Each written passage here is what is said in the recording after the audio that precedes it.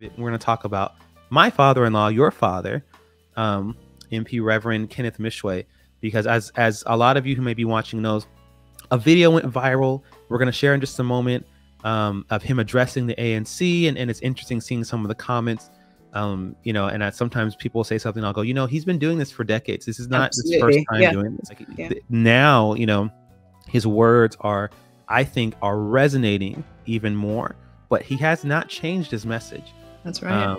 And so let's show the video, and then I want to hear your thoughts, Olga. I want to remind the ANC today that Isaiah 54:17 says that no weapon that is formed against Israel shall prosper, and every tongue that rises against her in judgment, she will condemn.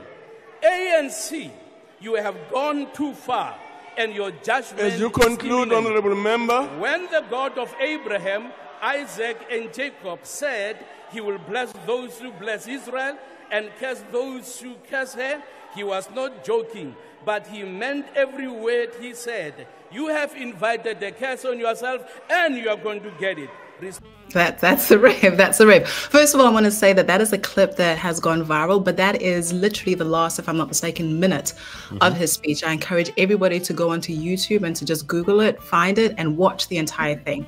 The reason for that is that there are multiple, almost like truth bombs that Reverend Meshoe drops throughout his presentation. And one of the points in his response, and it was a response to the President's State of the Nation address, which President Ramaphosa, gave to the nation last week. So all of the different political parties have an opportunity to respond to what the president said, and Reverend Meshoe was responding to what the president said in relation to the ANC, the South African government's support for the state of quote unquote Palestine and the Palestinian people.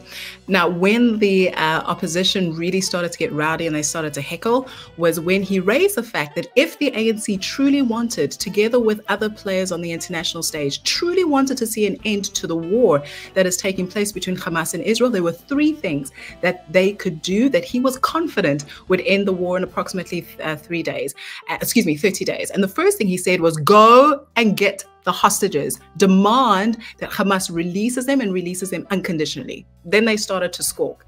And then the second point that he raised was that Hamas then needed to destroy every single one of the tunnels that it has underneath Gaza, as well as those leading into Israel. He was like, destroy them, because we know that is one of the ways in which Hamas has embedded itself in Gaza civil areas, like the civil infrastructure. And that's why we see a lot of the casualties that we see that are not combatants. And he was like, destroy those tunnels. And then the third one is recognize Israel's right to exist within safe and secure borders. He raised the fact that Hamas has said time and time again that it doesn't recognize Israel's right to exist, that it wants to perpetuate on October 7 again and again and again. And he was like, how do you then have a two-state solution? How do you then see the creation of a Palestinian state that doesn't recognize and that doesn't want to live in peace with the neighbors? He was like, do those three things, international community as well as UANC, and then we'll start to see a change. And then that's when they really started to heckle and get all upset.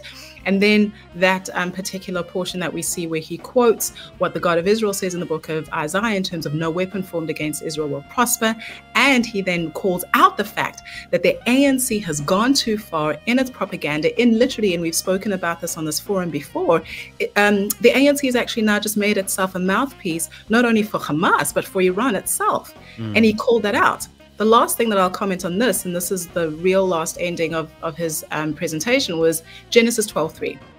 Many Christians, and even those that aren't Christians but that like to reflect on Genesis 12:3, will say, I'm going to bless Israel because God said that he's going to bless those who bless you. And we forget about the fact that Genesis 12:3, the second part of it says, I will curse those who curse you. Right? So the fact that the ANC has taken this posture, has taken this stance against Israel and the Jewish people is going to demand and has demanded a curse on the ANC. And that curse is going to come because our God does not lie.